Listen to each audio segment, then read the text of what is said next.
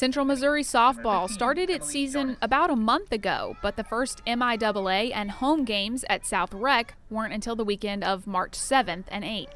Jennies swept Fort Hays State with 2 run rule games on Saturday, taking the first one 9-0 and the second game 9-1. Everything was clicking. Honestly, that was probably by far the best 2 games that we have played in a long time on all aspects. I mean, everything was working on all cylinders. Another doubleheader on Sunday, different team as UCM hosts Nebraska-Kearney. Tight score in Game 1, but the Gens get the win 6-5 over the Lopers. Now let's see some highlights from Game 2. Kearney scores in the top of the first, bottom of the second when we see an answer from UCM. Runners on second and third. Carly Rose connects, sends a grounder into right field. Austin Eichelberry crosses home plate. 2-out RBI for Rose. We're tied 1-1. Hits continuing in the third inning. Allie Jo Rogers gets on and steals her way to third base. Lindsey Dawson brings her home with a shot up the middle. UCM takes the lead 2-1. 2 batters later, 2 on base for Lauren Mabe. Hit takes a hop over the pitcher, goes into the outfield. Dawson scores from second. Jennies up 3-1. Let's move to the bottom of the fourth. New pitcher for Kearney. 2 outs, 2 on for Rogers.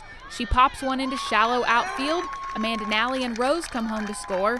2 RBIs for Rogers on that hit. It's 5-1 UCM. Very next batter is Dawson. Bad throw from the third baseman to first. That brings Rogers in for an unearned run.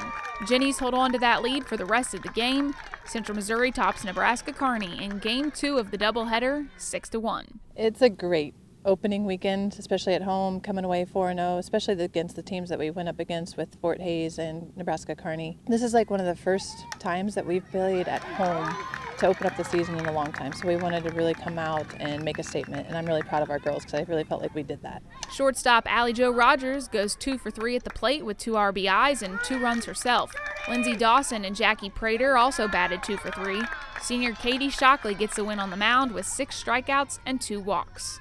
With the win over the Lopers, the Jennies are 4-0 in MIAA games and off to their best start since 2011 when the team opened conference play with 5 straight wins. I feel like we're just going to keep gaining momentum, and I think it's a great place to start. I'm loving it. Like I said, the girls really came out. They were focused. They were energized.